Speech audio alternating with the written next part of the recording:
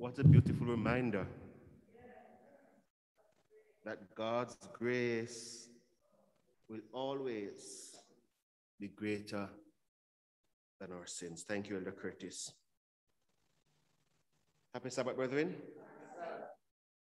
It's good to be in the house of God.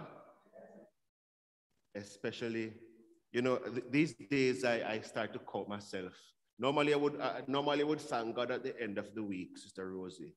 But these days I find myself telling God a special thanks at the end of the day, that I made it through the day. This week in 2 days I buried 4 individuals, 2 of whom are my cousins, beloved cousins, and the other 2 were the Nemhards from Woodstock. And this coming week, we have 2 this week. We have Brother Earl Brown on Tuesday. We have Sister Vita, that's Sister Hyacinth Davis on Thursday. And next week, on Friday, maybe it's because I wanted to be on Thursday. And then next week, Wednesday, we have Brother Paisley Carter. Now, for those persons who are interested in attending these burials, Sister Vita will be on Friday, right here in the cemetery. So too will Brother Brown. His will be Tuesday at 1 o'clock in the cemetery. Sister Vita will be at 11 on Friday. And next week, Wednesday, Brother Carter, not next week, Wednesday, the following Wednesday, which is the 10th, Brother Carter will be at 11 o'clock at his family residence in Ramble. So for those persons who are interested in attending, on a different note, members of the nominating committee, remember we meet this afternoon at 3:30 as we seek to begin the process for our church elections. I wonder if Elder Curtis found the meditation song by virtue of today being Publishing Ministries Day. The song starts by saying, "In holy pages, this truth can be found." You see, the God we serve is an awesome God. He was a colporteur. He was the first individual or the first one to start by setting the trend as to the importance of spreading the good news of salvation through the printed pages. And so the Lord started off by giving us the most awesome book we can ever imagine. The one that has sold more copies in more languages than any other book in the world. It is the book that is most despised and the book that is most loved in any language you can find, and that is the B-I-B-L-E. You know, as a child growing up, we used to sing the song, the B-I-B-L-E. Yes, that's the book for me. I stand alone on the word of God, the B-I-B-L-E. Now, I won't follow Elder Curtis and try to sing the song because I want all of us to be able to enjoy listening to Pastor afterwards. And so today, being Publishing Ministries Day, I considered a topic which I hope I can present on. The topic I considered this week was bringing hope into a dying world through the printed pages. Bringing hope to a dying world through the printed pages. Let's pray. Father God, we thank you so much that you have granted us the privilege to worship you today, unmolested, and we're truly grateful. We pray your blessings upon each of us, upon our viewers on social media, and even those who will watch today's service at a later date. May hearts be transformed, we pray, in Jesus' name. Amen. The work of let me share with you quickly the importance or the role the Publishing Ministries Department plays in the development of the church. The Seventh-Day Adventist Church in Jamaica, and I'm starting off by giving you some church history. This is something you can get from the internet. The Seventh-Day Adventist Church in Jamaica dates from 1890. My great-grandfather was 2 years old at this point. 1890, when someone in Antigua sent a book. The title of the book, The Coming King. Who was the recipient? One Mr. James Palmer in Kingston. Palmer sought more material from the source of the book in Battle Creek, Michigan, USA. And sharing them with others, they started to study at 1 Law Street in Kingston with the help from invited persons. The church's headquarters, the first Seventh-Day Adventist Church in Jamaica, started with 37 members and was organized in 1894 at South Racecourse Road in Kingston. One book came to Jamaica. I know people like Elder Scott, I know this is stale information. One book came to Jamaica, and in the house of Elder Palmer, the church started. Now the work grew rapidly, resulting in the naming of various organizational territories in the Caribbean, the West Indies in general, and Jamaica in particular. 2 of these territories were, 1, the Jamaica Conference, which started in 1903, then the West Indian Union Conference, which started in 1906. The name West Indies Union came into being in 1959. The Jamaica field itself grew with 2 distinct territories: the East Jamaica Conference, with the parishes Kingston, St. Andrew, Portland, St. Mary, and St. Catherine. That was the East Jamaica Conference. And then the West Jamaica Conferences had the parishes of St. Anne, Manchester, Clarendon, St. Elizabeth, St. James, Hanover, Trelawney, and Westmoreland. One book started the work in Jamaica. Today, the Seventh-Day Adventist Church over the years has used various methods to share the biblical message of salvation to the people.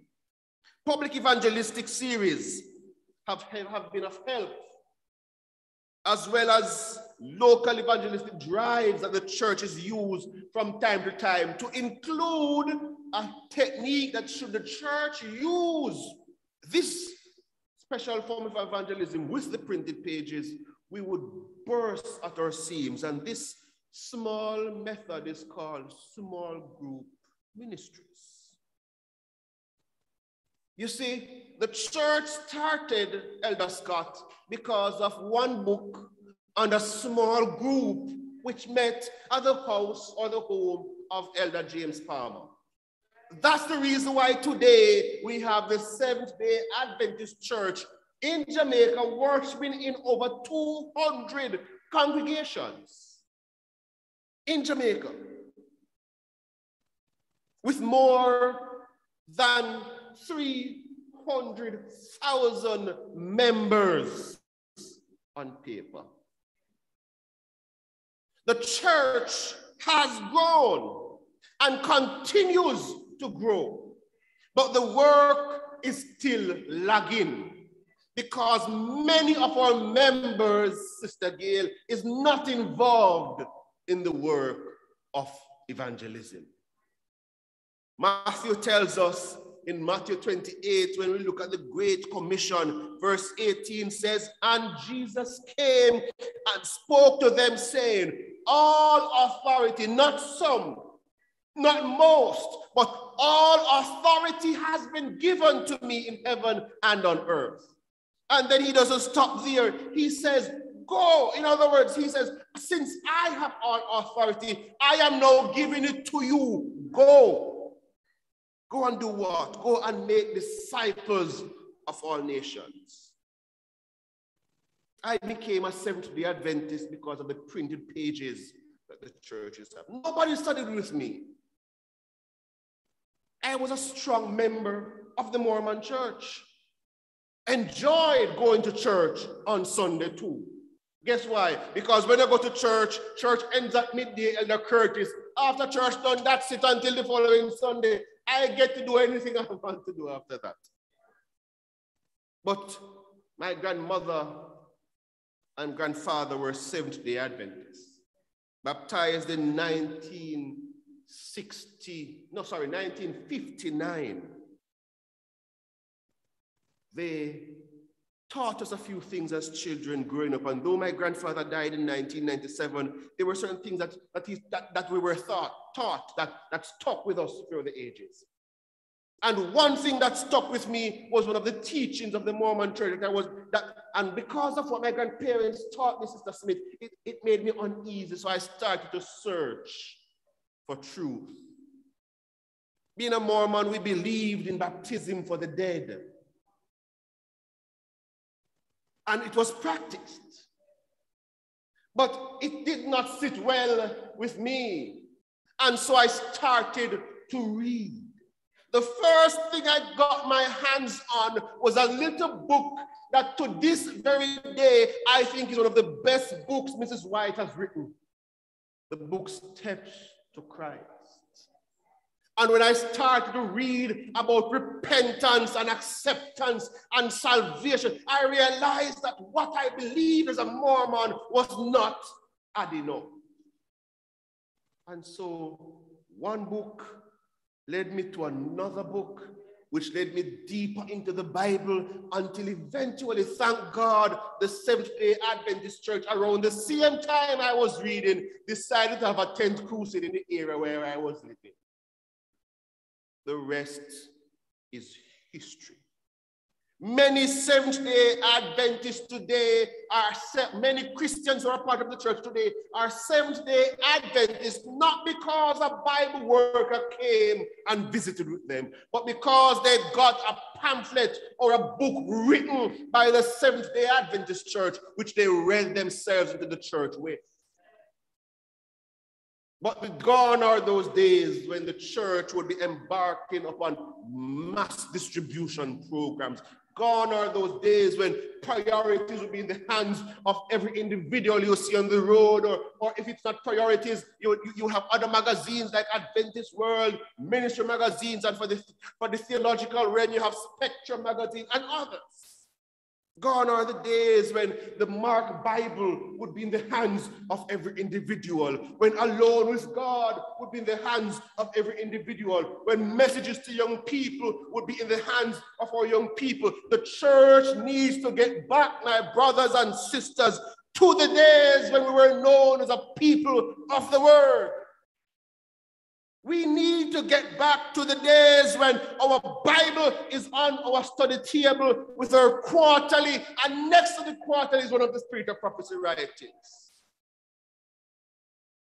Brethren, if we spend time in the Word of God and in the Spirit of Prophecy, we will realize that many of the things happening around us, the Word of God, inspired in the Bible and through Sister White, has foretold all of this a long time already. You know, I promised myself I was not going to touch this topic, but I can't help it. I keep asking myself the question, and I know the view persons on YouTube might not agree with my statement, no, but I keep asking myself the question, how stupid can somebody be? Elder Joseph, when I listen to the late Kevin Smith, I can't say bishop and I can't say pastor, but that's not a pastor. And I will never call him His Excellency, I'm no idiot. When I listen to Kevin Smith, and you know the funny thing is, nobody knew anything about him until the sacrifice business. But since the sacrifice business, Elder Scott, there is so much that you have to take your time to decipher, what do I watch now? And I listened to the man, and I listened. When I heard the man say that he is God, I said to myself, hold on, man. Did I hear him correctly? He didn't say, I am God's representative. He said, I am God.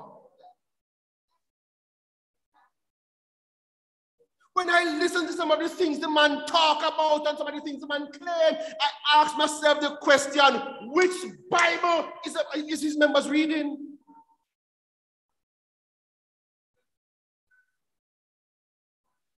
Brethren, let me tell you something. Don't be deceived. The same thing can happen in our church if we're not careful. Because you see, the minute, brethren, we move away from the sacredness of the word and start to put the sacredness on the man, then we're in trouble. And in Kevin Smith's church, the Bible didn't take precedence, he did. What the Bible said wasn't important. What he said was law. Thank God for the Seventh-Day Adventist Church. We are still the church that believes in the word of God alone.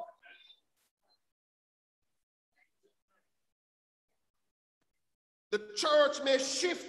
Yes, it has. It may twist. It may turn. It may bob 1 and 2 times. But it still stands firm on the word of God. And as a Bible-believing church, we are called to bring hope into the homes of everybody we can come in contact with. We're not telling people that you can't tell me the excuse anymore that, oh, I can't afford the books. They're online. Or I told somebody, you don't have, somebody asked me recently, I called Porter, as a matter of fact, said to me, Pastor, I realized you're not buying Sister White books. I said, don't do that. I said, don't do that. I said, you don't know what my library at home looks like. I said, you don't know, brethren, which book Sister White writes that I don't have. Because if I don't have it in printed copy, I promise it is on here. And let me go a little further. It's one thing to have it. It's another thing to use it. You know, the story was told of it's not a story, it's something that actually happened in the United States. 2 pastors, 2 Seventh-day Adventist pastors, they were doing their Doctor of Ministries degree. And so they decided to do their dissertation in the rapid growth, the exponential growth of 2 mega churches overseas. And so they arranged with the pastor of these mega churches to meet with him to find out from him, what is your secret?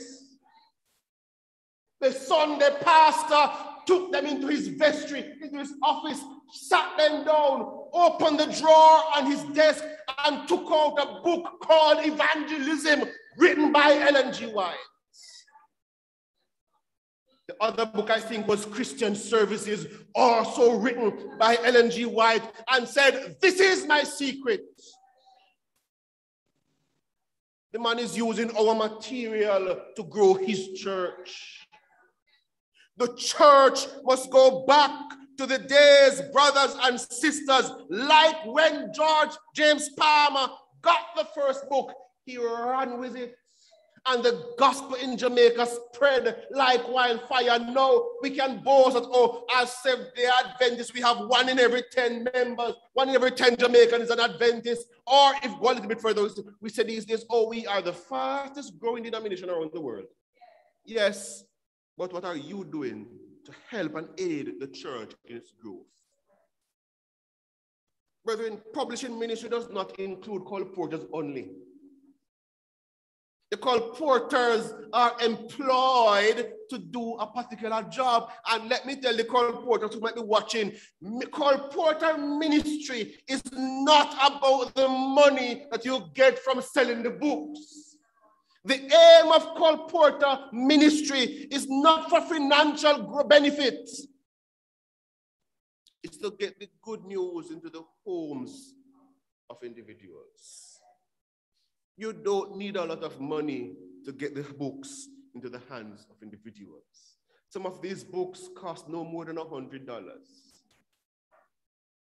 Some of them, brethren, some of them, we have multiple copies of them at home, resting, not doing a thing but growing mass and allowing Chichi to eat them out. The church needs to go back into the days when we get, you see, gone are the days when tent crusades run things. So if you think, say, we're going to go back to the day when you go pitch a tent down in Claremont and you preach for 4 weeks and baptize 200 persons, you're dead wrong. You're dead wrong. Evangelism today will include you and I taking our Bibles under our arms, a book in our hands, and going into the homes of individuals to share with them the good news of Jesus. So the same way the church started is the same way the work is going to end, with the publishing work. I remember some years ago when I lived in Mandeville, we had a Jehovah's Witness neighbor. Well, the community, the part of synagogue I lived in, almost every other house was Jehovah's Witness. Those who weren't Jehovah's Witnesses were Catholics and Mormons. I think about 2 houses in the entire area were Seventh-Day Adventists, and those 2 houses are still Adventists today. And I remember when the church started to impact the area. By this, I was personal missions director for the church and an elder, and I decided that I want us to spend time and resources in the community. So we decided that, look, we're gonna keep a crusade. Now, the worst thing you can do in an area like that is to keep crusade. And so we kept crusade, spent over $1 million, and baptized not a soul. But what did the church do? We decided that we're going to go smart. And so we started every Sabbath evening, every Sunday, every Wednesday, a group of Adventists. We were in the community with priorities in our hands. We were in the community with Signs of the Time magazines in our hands. We had Steps to Christ in our hands. And we were out every single Sunday, every Wednesday, and every Sabbath afternoon for at least an hour. And whether you were a Jehovah's Witness or Catholic, we were coming to your house. Let me tell you something. We met a Jehovah's Witness at her shop one day, and when we were talking to her, she said to us, "You cannot discuss the Bible with me at the shop. So I'm going to invite you to my house so you can come and dialogue with me." Let me tell you, Jehovah's Witness don't invite no Christian to their yard to study the Bible. And we went, we studied. Unfortunately, someone who had ulterior motive joined the group, and the invitation we got was eventually rescinded. But we went to the same job at the shop, and when we went, the lady said to us, she don't want the magazine, but then she said, but you can leave them on the counter, whoever comes can take them. I said to her, you don't know that it's better you take the one magazine I give you than me put them on the shelf. Because guess what, brethren, I left about 100 magazines. And about 2 or 3 days after, and this is the drama, her magazines were also there, you know. And the same amount of magazines she had, when I went back, all of mine was gone, but all of hers was still there. And to this day, if you go to Green Street, I promise you, now you find more Seventh-Day Adventists living there. The first crusade we went back after that, we baptized 85 persons. Why? Because we work through the method the Lord recommends, one-to-one, the printed pages, house to house. And though there are persons who are still hard-hearted, the work of God in that area continues to grow. When you look at Claremont and the amount of churches in Claremont, my brothers and sisters, pitching a tent is not gonna work.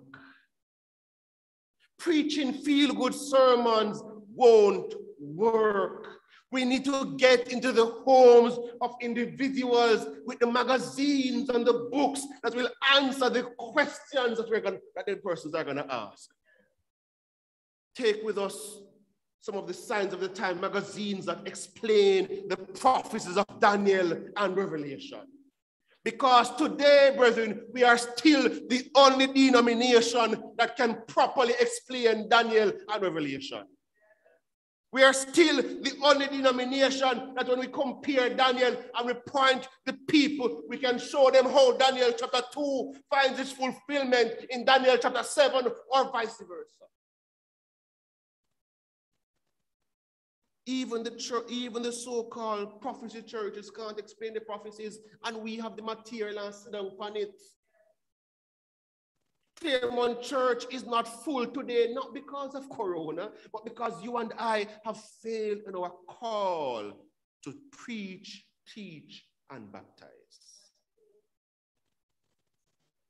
I asked the question some time ago, and I'm going to ask the question again. Since you have been a Seventh-day Adventist Christians, how many individuals have you deliberately pointed to Christ? Brethren, the Lord is not going to come and ask us how many Sabbaths we went to church, you know.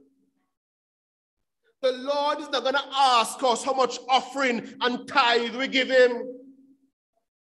He's going to want to know how many souls did you bring with you.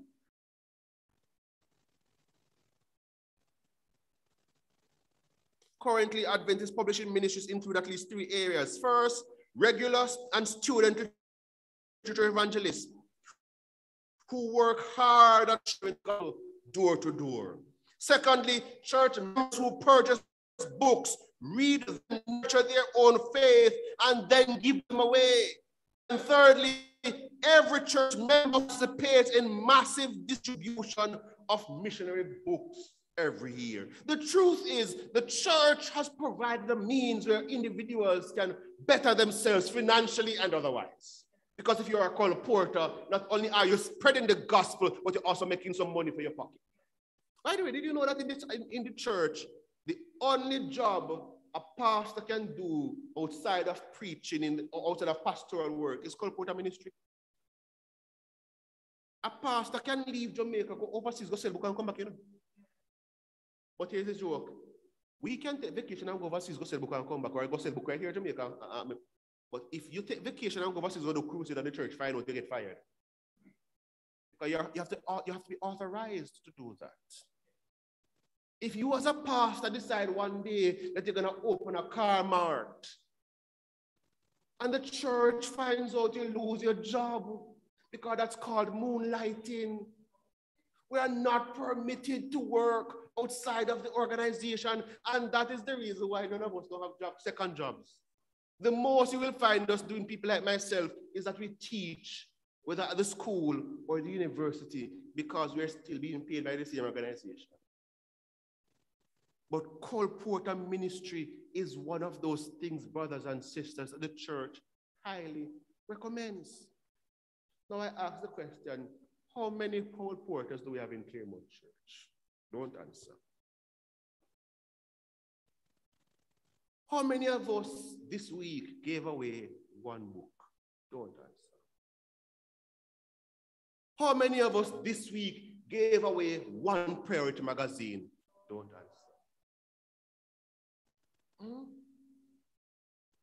Brethren, the same way how the church grew between 1890, when we started in Kingston, and 2021, when we are right across the entire island, is the same way the church can grow if we employ the same methods and build on them. And let me tell you something, if we decide, my brothers and sisters, you see, this is the reason why I like to preach from paper. So maybe I saw a screw from my Bible. If we decide that we're going to work with God, we don't have to worry about having the means. Because Matthew tells us, all authority has been given to us by God. And if we have all authority given to us by God, then we are commissioned to go out and to make disciples. How do we make disciples? By introducing them to God. By introducing them to God. And the easiest way to do that is to give someone a piece of literature. And let me tell you something about giving literature. Make sure you know what is in it before you give it away. Because though it is used to bring others to Jesus, it is to help you and I to become better Christians today.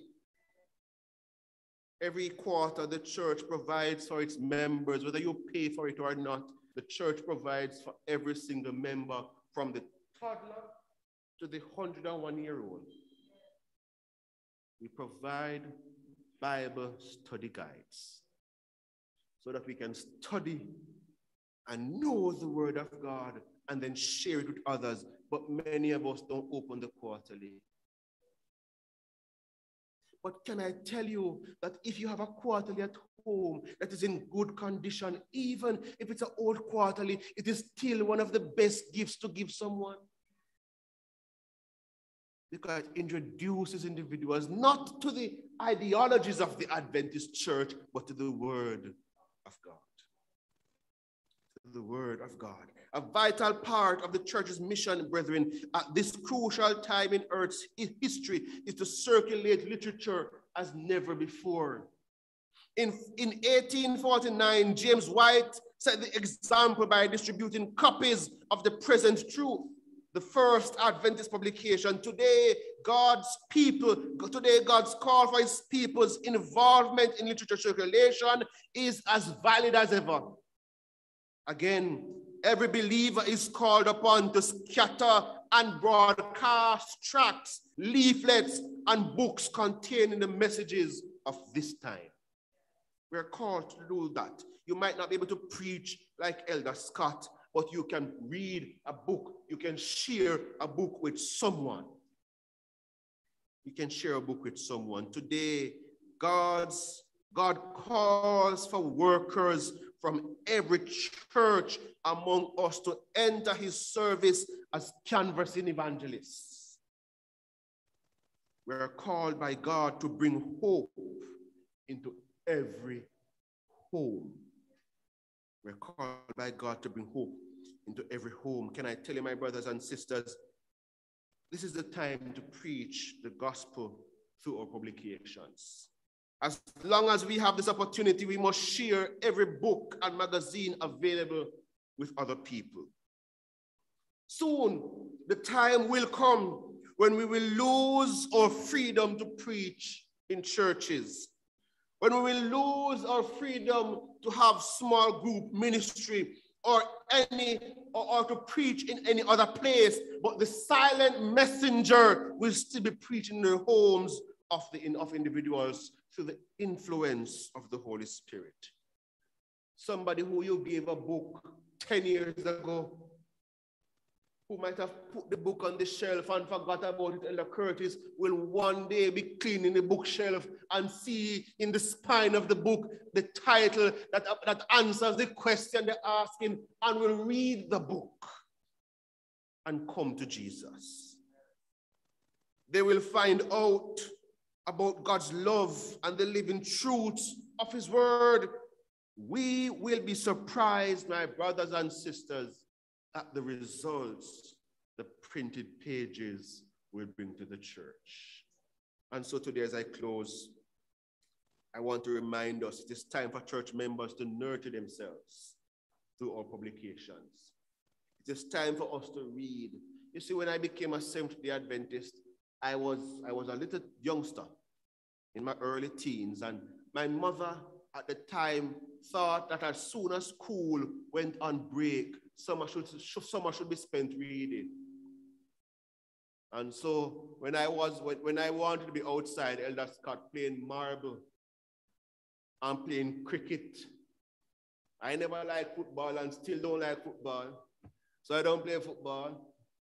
But when I wanted to be outside playing cricket, I couldn't bat, but I was a wicked spins bowler.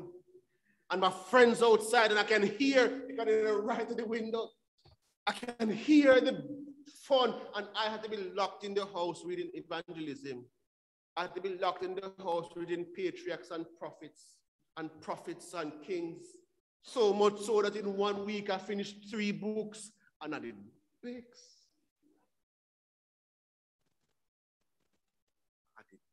I I hide every single book when mommy gone. But guess what happened? Thank God for Jesus. Here I am today because of the things I learned while reading. Parents, it is still important to give your young children and teenagers the book, Messages to Young People. If our children were reading the book, Messages to Young People, then they would know that as Seventh-day Adventist young people, our dress code is important. Because Sister White speaks to dress and decorum in the book. They will know that as Seventh-day Adventist young people, you don't date people who are outside of the church. Because the church has enough people, the church has enough single people where if you want a spouse, there is one for you in the church. And let me tell you something, the person might not be at Claremont. They might be at Golden Grove. They might be at Harmonyville, and maybe not in Claremont District any at all. They might be at Hampton in Montego Bay, or Cedar Grove in Mandeville, or East, or Kings in Kingston, or maybe they are Port Maria. But they are in the church. Let me go a little bit further.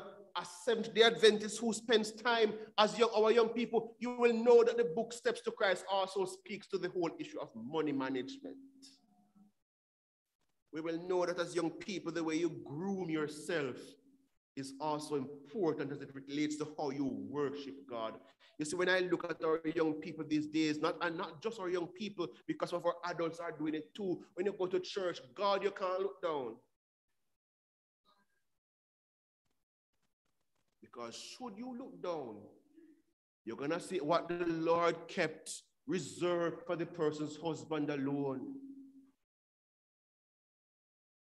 Gone are the days, brothers and sisters, when our church, our sisters would be known by the way they look. This today, breasts, leg, and thigh. Flaunting all over in God's face, and we think it is okay. But Sister White helps us to understand that it is not acceptable. It is time for church members to nurture themselves through our publication in order to strengthen their faith in God and then share the publication with other people. The book Counsels to Parents, Teachers, and Students is a book that every Seventh-day Adventist teacher should have. It's a book every Seventh-day Adventist student should have.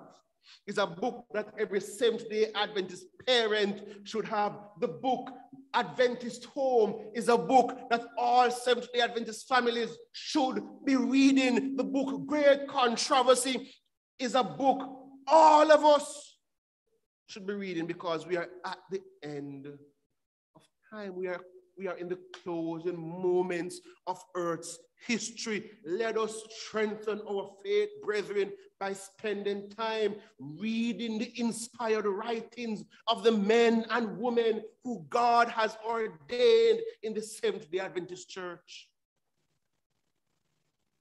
Our literature carrying the message of salvation must alert humanity with the news that Jesus is coming soon. So people are to prepare to meet him. The great and wonderful work of the last gospel message is to be carried on now as it has never been before. The world is to receive the light of truth through an evangelizing ministry of the word in our books and periodicals. Our publications are to show that the end is at hand. That the end of all things is at hand. I pray, my brothers and sisters, that all of us will be converted enough to realize the urgency in the need to share the word with God. To share the word of God with a dying world. To go back to the days when the song, My B.I.B.L.E., it means something to us. Go back to the day when we realize and see the significance of the song we used to sing as children. Read your Bible and pray every day, and you grow. Neglect your Bible and forget to pray. And you see, as children, we also physically think we're going to grow, but it's not physical growth, it is spiritual growth, which is even more important than physical growth. So though you might be short as Elder Curtis or tall like Brother Brian, don't worry yourself. When you read your Bible and pray on a daily basis, you will grow spiritually to be giants in the land. So I challenge you, my brothers and sisters, share the word of God in season and out of season. Be diligent to present the word of God to your brothers and sisters, to your neighbors and your friends, so that they will know that the end is near. I challenge you, by the authority of God, to work, because the night is coming. God bless you.